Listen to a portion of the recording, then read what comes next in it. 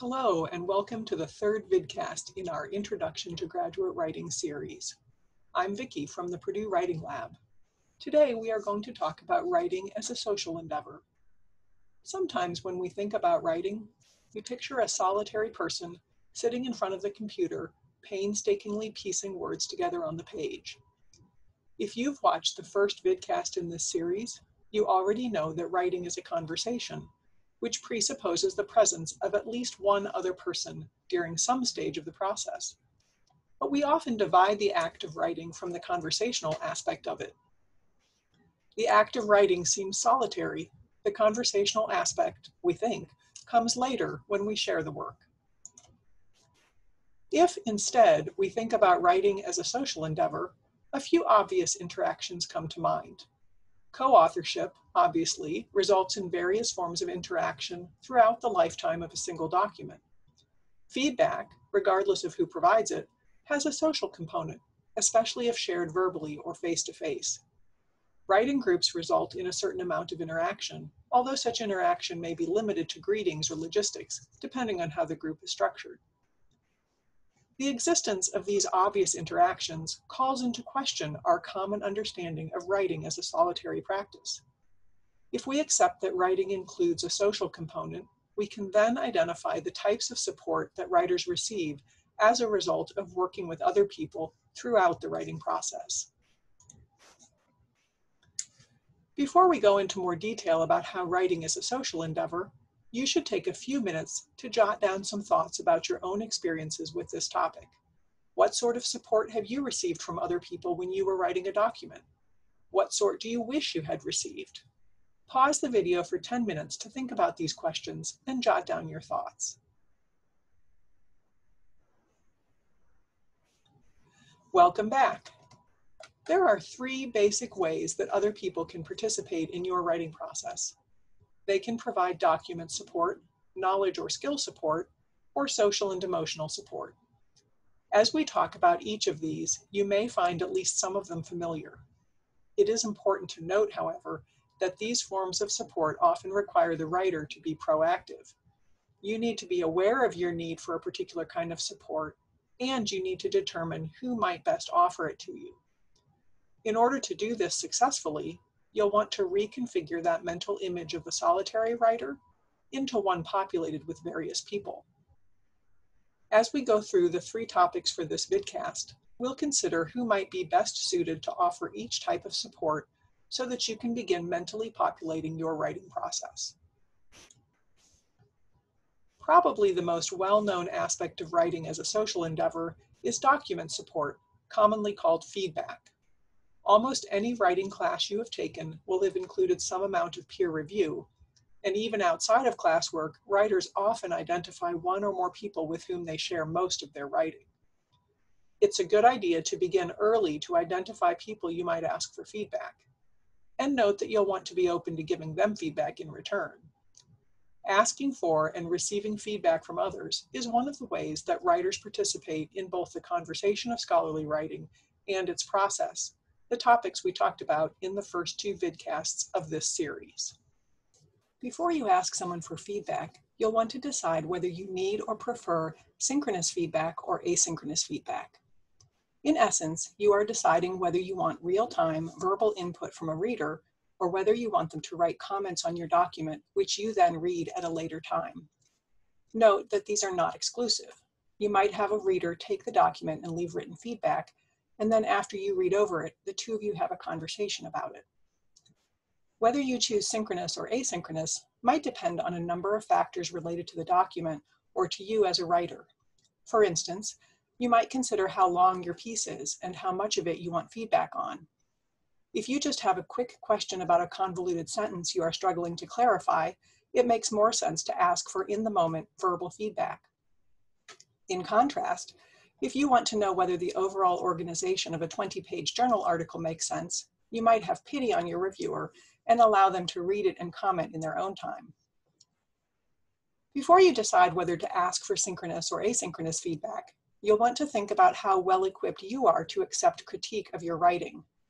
If you are easily embarrassed by someone pointing out problems in a text you have written, you may prefer to receive that critique in writing, so you can deal privately with your emotions as you read over the comments. Note, however, that this sort of critique is very common in academia, sometimes given in a more friendly manner than others, so you may wish to dedicate time to learning how to receive in-person feedback with poise and how to respond to it graciously. Another factor when deciding whether to ask for synchronous or asynchronous feedback is to consider the skills of the person from whom you are requesting feedback. Some people are naturally better orally, some are better in writing. During your time in graduate school, you'll likely be part of a cohort of students, others who entered in your same year or whose academic focus is on a similar topic.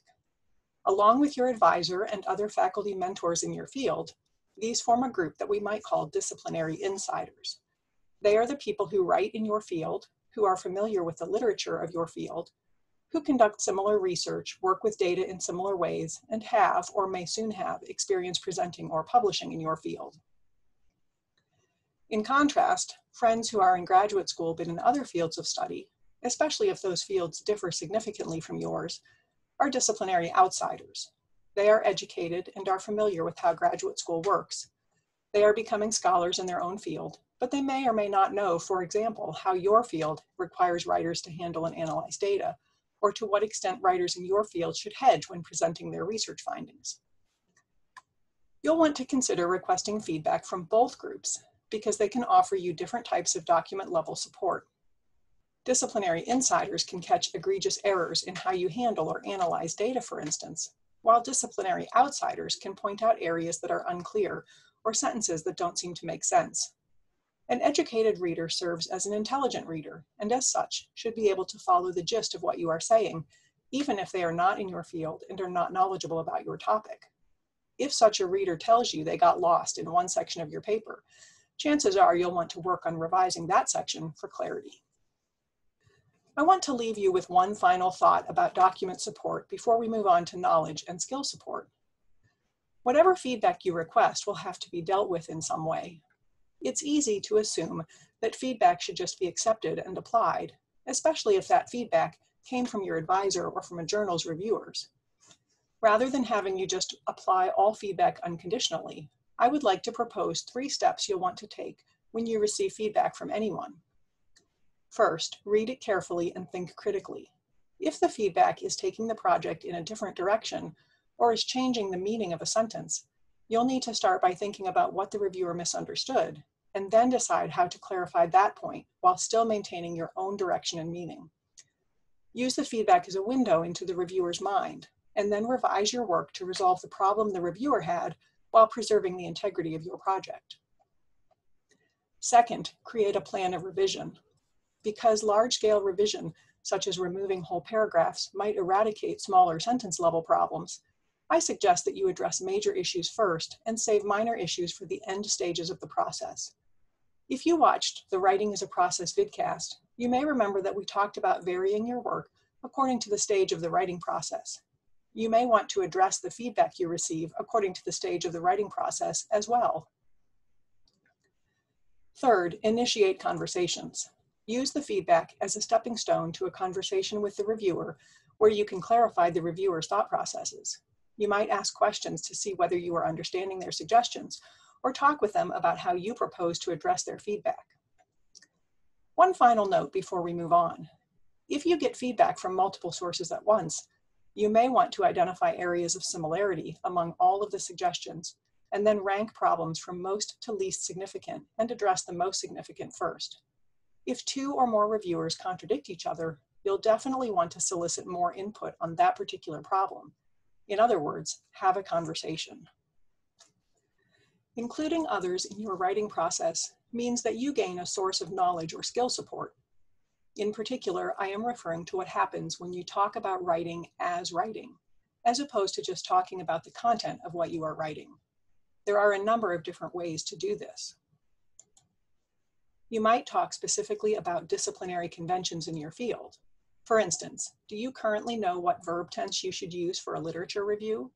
Is it the same as the one you'd use for the discussion section? Is the use of passive voice tolerated, encouraged, or reviled? Are you allowed to use first person? Do you know whether or not causal language is acceptable? We'll talk more about disciplinary conventions in the fourth vidcast in this series, Writing is Discipline Specific. In the meantime, be aware that even if you majored in the same field as an undergrad, unless you did a significant amount of professional writing in that field, there's a good chance you know few of the specific conventions of your field. And there's also a good chance that no one will think to teach you those conventions explicitly, so you'll want to ask. Talking about this with disciplinary insiders is a good way to gain the information you need. You might even begin by asking one or more disciplinary insiders what they think you need to learn in order to write successfully for the field. Talking about it with disciplinary outsiders, for instance, comparing how the two fields do things in a similar or different manner, can be a good way to consolidate your own grasp of the material.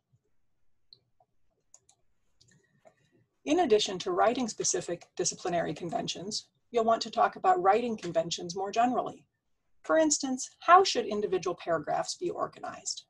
What sort of sentence structures will convey your meaning most clearly? Simple, complex, compound? You'll notice that there is a fair amount of overlap between disciplinary conventions and writing conventions.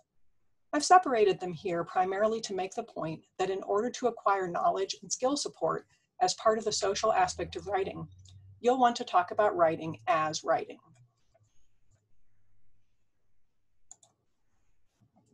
From the very start of any writing task, you might consider talking over options for approaching that particular task. For instance, if you have never written anything in the particular genre you are now assigned, what are your options for getting started? This is a great place for disciplinary insiders to weigh in. They've likely written the same types of documents. But it can also be a good place for disciplinary outsiders to contribute. They may not have had to write the particular document you are currently facing, but they likely have had the experience of being asked to write an unfamiliar genre. They might share with you the strategies they used in order to get started. A final way to talk about writing as writing is to discuss strategies for overcoming problems related to a writing task. This is another area where both disciplinary insiders and outsiders can help. If you talk with several people about a problem you are having, such as determining the best way to motivate yourself to make progress on a writing project, you may end up with several different strategies to try. The final topic I want to cover today is the social and emotional support that we access when we view writing as a social endeavor. Including other people in our writing process lends a certain amount of accountability to our work. If we get feedback from someone, for instance, they may check in with us later to see how useful it was or to find out how we applied it. Accountability can also be a more formal arrangement. Writing groups, for instance, often require the writers to set goals and then share whether or not, or to what extent, they met those goals. For many writers, the knowledge that they will have to account for their use of time is enough to spur them to make progress. A less formal arrangement might involve a shared document where everyone logs their goals and their progress in meeting those goals. Again, such an arrangement provides impetus to keep working when you feel disinclined to do so. A second form of social and emotional support when writing is commiseration. Many writers struggle with writing, or at least with some aspects of it. It can be helpful for writers to talk with others who are in the same boat, to share the struggles and difficulties and moods of, for instance, dissertation writing. Knowing that you are not the only one experiencing these struggles can boost confidence, which in turn can boost productivity. You'll want to be careful that not all of your social support time is spent commiserating on how terrible or difficult writing is. As you speak, so will you think. So the more you talk about how difficult writing is, the more likely you are to experience it as difficult. You'll want to balance commiseration with other forms of talk about writing. In order to avoid letting the negative subsume all else, be sure to build in some celebration for a job well done as writing successes occur. A verbal pat on the back from fellow graduate students when an article is accepted for publication, a party when a dissertation is successfully defended, a congratulatory email. All of these help celebrate a writer's wins, and all contribute to the writer's confidence to continue as a writer and scholar. At this point, you might be wondering how to go about tapping into the social nature of writing. There are several things you can do no matter where you are in your graduate years. First, identify your writing social circle.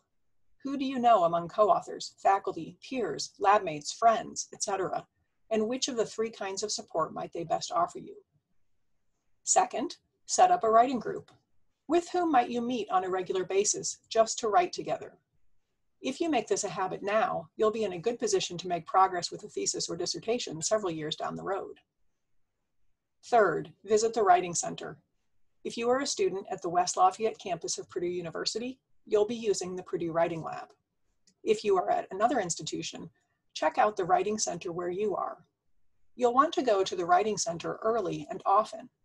This is a good way to get disciplinary outsider perspectives on your work, and also a good place to talk about writing as writing and about writing conventions. Before we move on, pause the video for 10 minutes to take these steps. Identify your writing social circle for the three types of support, identify who you might form a writing group with, and investigate how to set up appointments at the Writing Center.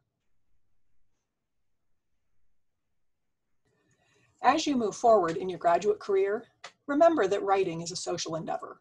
You are not the solitary writer painstakingly putting words on the page. Make use of the people around you for document-level support in the form of feedback, for knowledge and skill support in the form of conversations about writing as writing, and for social and emotional support for accountability, commiseration, and celebration. Especially celebration. You are a writer. Remember to celebrate that fact.